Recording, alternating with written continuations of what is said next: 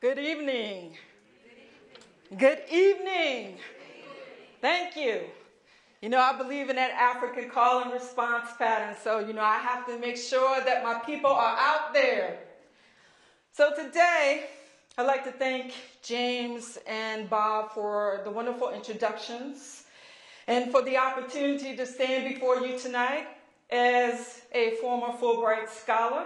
I was trying to decide how I was going to open. I thought about singing. I thought about singing. But I said, you can't carry a tune, so don't do that. So instead, I'm going to honor the ancestors that are living with a poem written by a South African named Lebo Mashile, which is called Tell Your Story.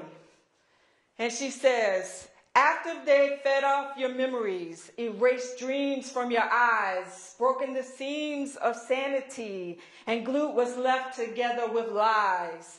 After the choices and voices have left you alone, and silence grows solid, adhering like flesh to your bones.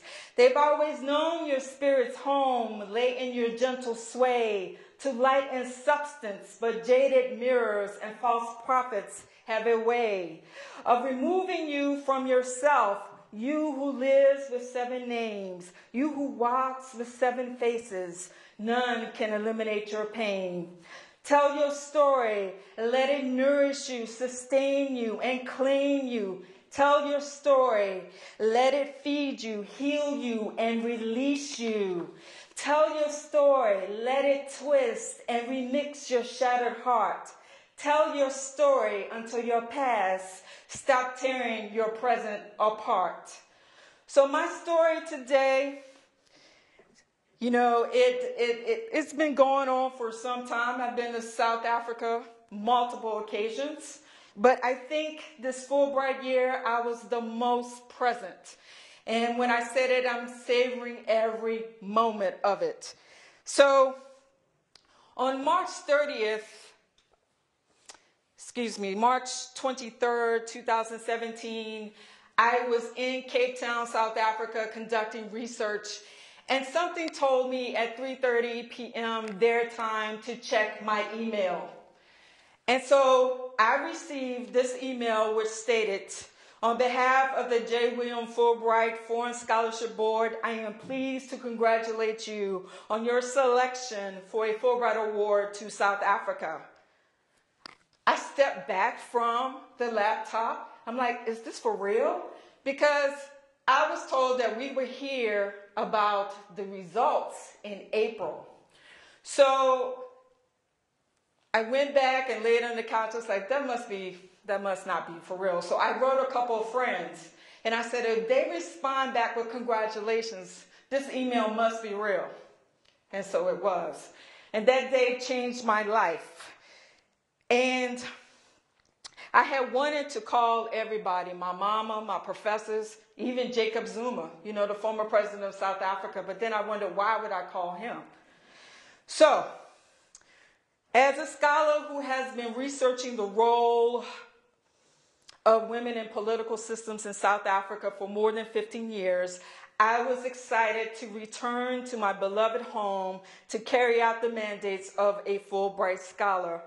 And in 1946, then Senator J. William Fulbright of Arkansas introduced the Fulbright program, awarding approximately 8,000 grants annually. And this is a program that is sponsored by the U.S. Department of State's Bureau of Educational and Cultural Affairs.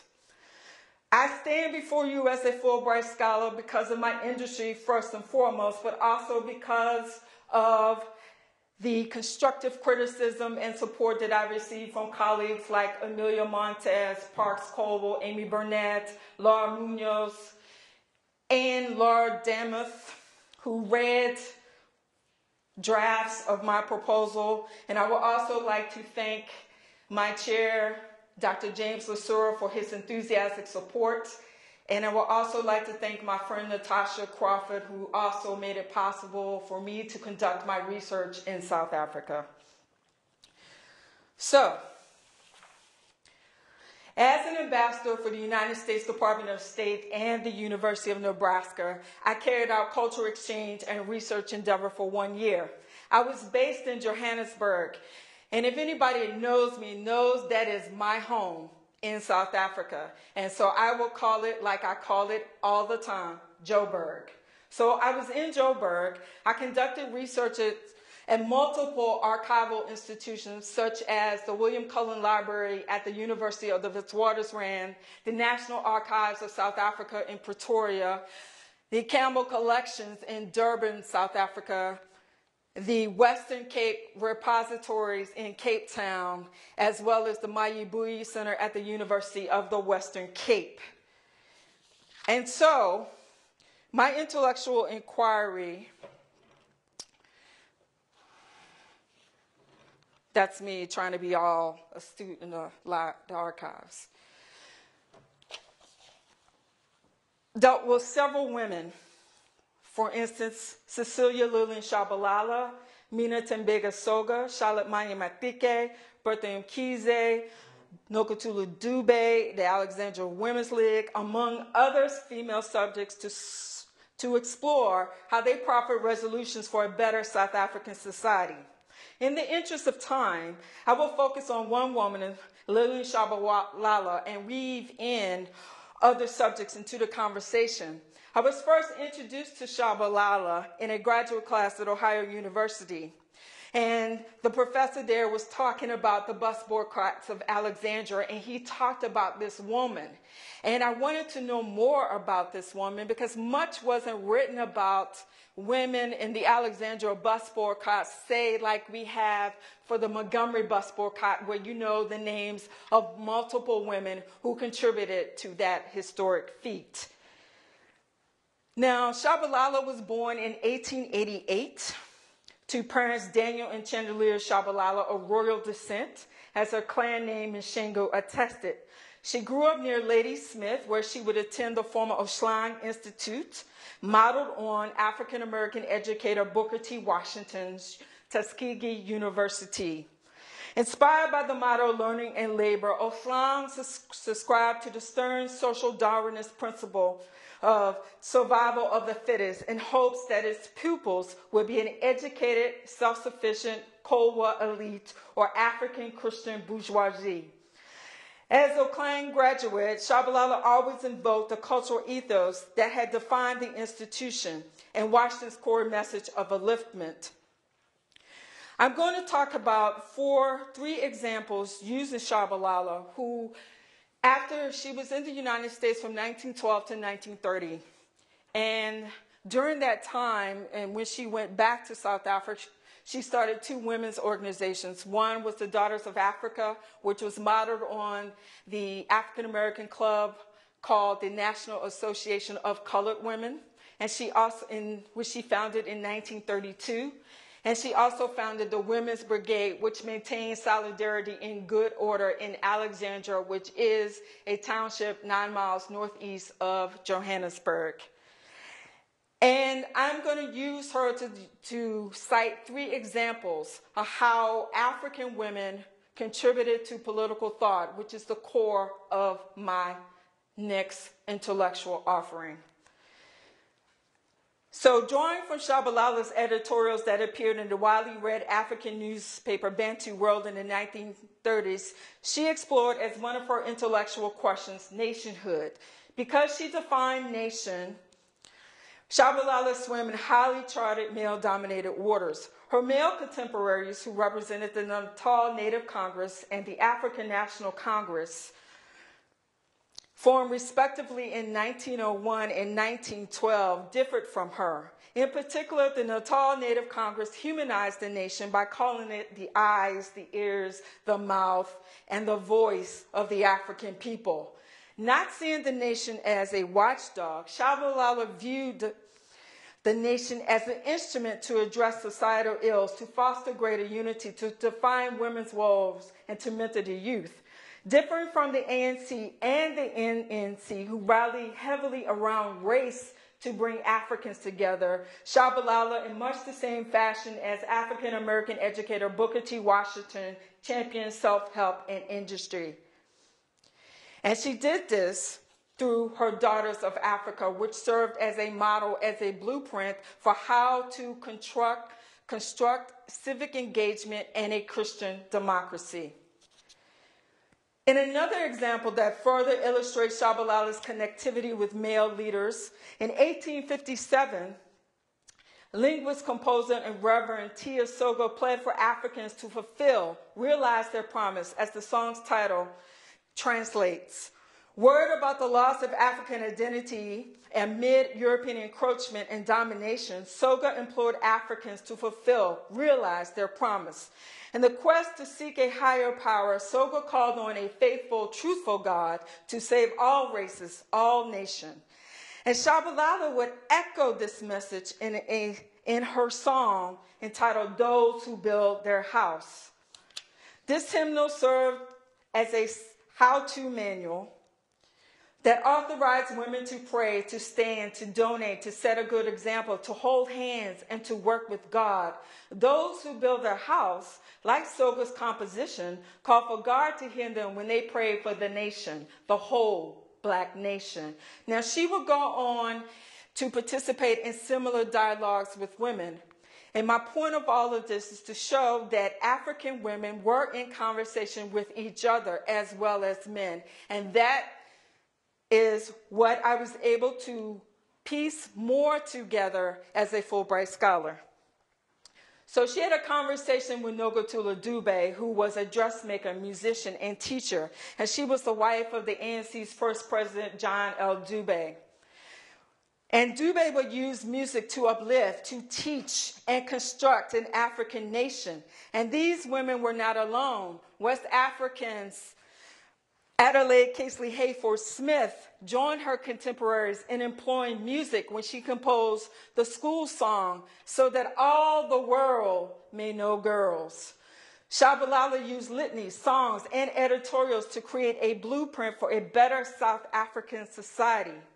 From 1912 to 1919, she trained as a missionary at Moody Bible Institute in Chicago, Illinois, and the New Britain Normal School in Hartford, Connecticut. As a student in two of the best missionary schools in the world, Shabalala gained valuable knowledge that she later applied as a principal at a girls' training school in present-day Ghana, formerly known as the Gold Coast, during her 3-year tenure there from 1919 to 1922. Because Ghana provided another geographical landscape to piece together Shabalala's narrative with other women on the African continent, I stepped foot in this country for the very first time in April 2018. And I was able to do this because Fulbright offered a separate program called the Africa Regional Travel Program, which I had to submit a proposal, a budget, and get a letter of invitation from the host institution that I was seeking to establish collegial relations with. So the purpose of the RTP was to allow awardees the opportunity to disseminate knowledge in one or multiple countries through workshops, presentations, lectures, performances, exhibits, and other exchanges. So my main goal was to build relations with this organization and to continue the work that I had already done as a research associate at the University of Pretoria, where I presented several seminars and where I will also be presenting this coming July as a co-organizer of a colloquium with my colleague Tula Simpson there. So being in Ghana provided me the opportunity to piece together more about Shabalala. I wanted to know more about this woman who oftentimes appeared in the newspapers in dresses draped by pearls. But when the former senator of Johannesburg described her in his memoir as a fierce woman, who could at any moment burst into a loud command or laughter when she paraded throughout the township of Alexandria to stop people from boarding the buses. And I kept wondering, by going to Ghana, would the real Shabalala stand up like those contestants had done numerous times on the hit television game show, Truth or Consequences? Y'all remember that? So, in addition to solving this riddle, I wanted to further my own education as a scholar, as a professor, and as a person by touring various historical sites within and outside the capital. I presented my work on Shabalala as a participant in a seminar series at the University of Ghana and its Institute of African Studies. My research was well received. It was in an audience that had no idea that they had a connection like this to a South African. So that sparked up many conversations post-talk. So after that talk, they treated me to a meal, and of course, I downed that with a nice beverage, adult beverage, And after also, I served as a guest on the university's radio station in a segment entitled Interrogated Africa, which I showcased Shabalala and made comparisons with other women on the continent, like Ghana's Yaa Asantewaa, one of the nation's important historical figures. I will tell you more about these connections by relaying my trip to one of the slave castles that I visited. At Cape Coast Castle, I came even closer to Yaa Asantewaa, a military strategist who opposed British colonialism when I stood in the very room where the British had held her captive. Originally built by the Portuguese, Cape Coast changed several European hands before it landed with the British in 1664. The British had placed 200 shackled women in a dungeon, this very dark and poorly ventilated chamber where they ate, bathed, and excremented human waste. On the floor was a urinal carved in a rectangular shape that defined a large part of the cement floor. Feces were piled high up against the wall near the door. The line of their height still etched the wall. And if this didn't place us in their shoes, the guide closed the door, and immediately darkness enveloped.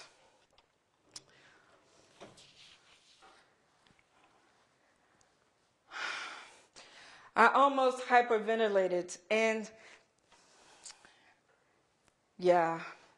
it was a very hard thing to do, but it allowed me to be able to teach this by having walked through those same paths that former African captives were held. So when we were in that dark room and there was no illumination, no ventilation, I thought about a similar experience that UNL students and I shared at the slave castle in Cape Town when I taught my History of South Africa course there in 2014, 2016, and 2017. Something had possessed me. Tears rolled down my face. Later, I thought about this and how uncomfortable I felt and wondered why I subjected myself to this.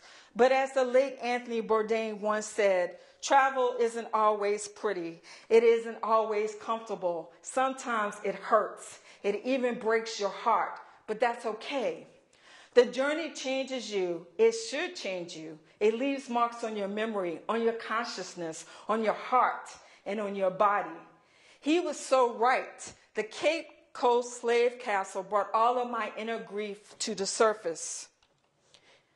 It reminded me of the many occasions during this Fulbright year that I conducted interviews with South Africans who shared narratives about the atrocities that they endured under apartheid, how they grieved when the South African regime prohibited or regulated funerary practices, and how they found other ways to mourn, like to reclaim the bodies, visit the sites of death, and create oral obituaries.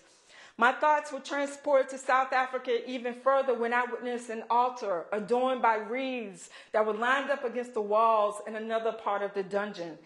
I made this connection because narrators that I interviewed often spoke about visiting the sites of death and using blood stains, brains scattered on the ground, and other markers on the landscape that had commemorated the deceased in a grisly way.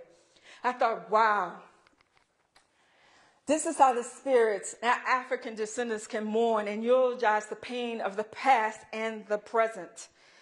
African female captives were also part of this conversation. The statues of their heads voiced their despair, agony, sorrow, uncertainty, and their communal and individual loss in much the same way that I and other visitors shared. We walked throughout that dungeon, through the tunnel, bending down in one part before we crossed the door of no return. And that is the door where Africans were the last time that they were on African soil, and they went through that door to get to those ships that were carrying them across seas along to on the Middle Passage to places they never heard of before. While many of the names of these women who passed through this portal remain unknown, Ya Asaintewa is immortalized. She is also seared her name in the world's consciousness by issuing this militant declaration before she led the Ashanti people against the British in the War of the Golden Stool, which is a revered symbol of Ghanaian authority. She said this: "Now, I have seen that some of you fear to go forward to fight for our king. If it were the brave days of Osi Tutu, Okomofo, Onokye, and Opukuware the first, chiefs would not sit down to see their king taken without firing a shot. No white man could have dared to speak to the chief of Asante in the way the governor spoke to you chiefs this morning. Is it true that the bravery of Asante is no more? I cannot believe it. It cannot be. I must say this. If you, the men of Asante, will not go forward, then we will. I shall call upon my fellow women. We will fight the white men. We will fight till the last of us falls on the battlefield." Years later, in another way that I'm making connections with the African women and having them in conversation with each other and just opposing them alongside men, I've taken other quotes that are similar to make this connection. So years later, in 1940, Nigeria's Funmilayo Ransom Kuti, the first woman to drive a car in that country in 1907, founder of several women's organizations, one of them being the Abakuta Women's Union, which later became the Nigeria Women's Union. And she was also a traveler to the Soviet Union, China, and Hungary during the Cold War. And she echoed Ya Asaintewa's sentiment when she said, "In a move to empower women," she remarked, "for a long time, you have used your penis as a mark of authority that you are our husband. Today, we shall reverse the order and use our vagina to play the role of husband." Shabalala also sought to empower women and call them to arms. And her many pronouncements in the editorials that she wrote, the meetings and conferences that she held, and in a statement that acknowledged the ills that plagued pre-apartheid South Africa, which is known as the segregation era. She talked about the constraints of mobility brought on by the pass laws, those identity documents that African men first had to carry on their persons at all times, or else face arrest or fines.